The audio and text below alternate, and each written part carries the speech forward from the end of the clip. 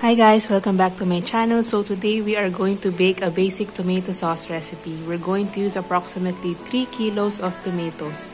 We are going to do this recipe because I just only got these tomatoes at 35 per kilo. Hindi ko alam kung mahal siya or mura, pero so far sa mga nabibili ko, parang mura na siya. So you don't want this color, you want this color.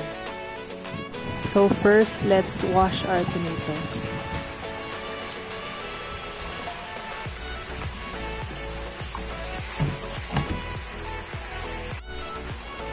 Then, let's just slice them in quarters. Be careful kasi usually sa tomatoes ako nasusugatan ng kutsilyo. As you can see, hindi expert yung pag-hold ko ng tomato at this time. But it's good. It's all good.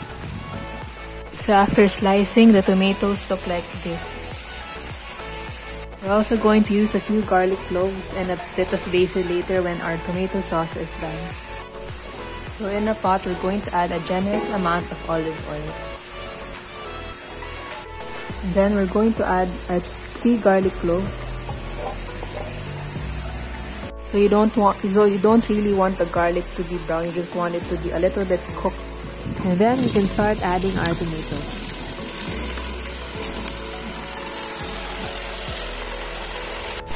So as you can see, our pot is very full, but later when we cook it down, it will just be little.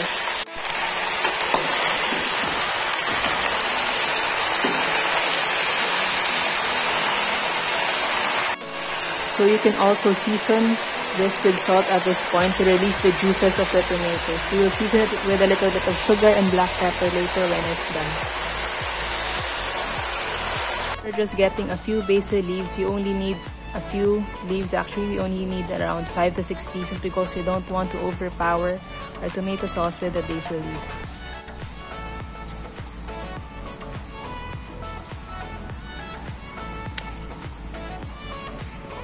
So at this point, with just few minutes, we can already see that the juice of our tomatoes are coming out already.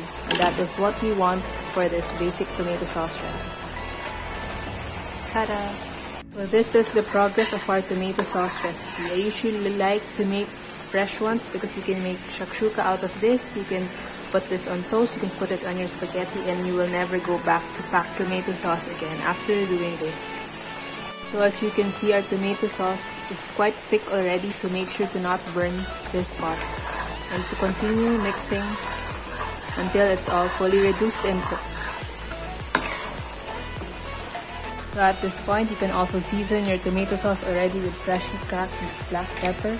It will be all depending on your taste. You can also add herbs, but I'm keeping it plain. I'm just going to add some basil today. You can also add a little bit of sugar. And then you can just adjust this when your tomato sauce is done, and a little bit of salt.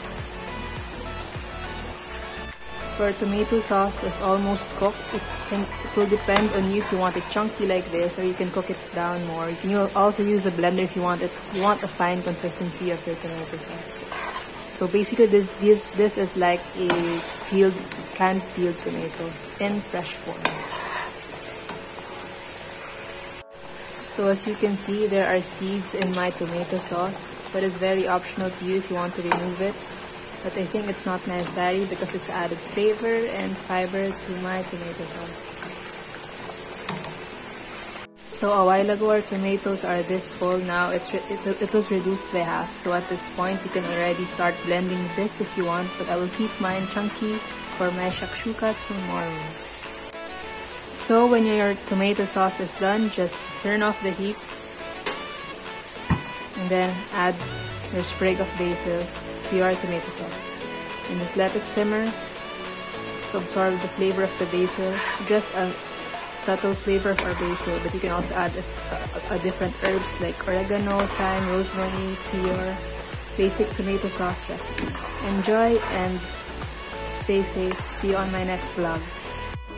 So here is a sample of my shakshouka. I'm enjoying it with a crusty sourdough bread.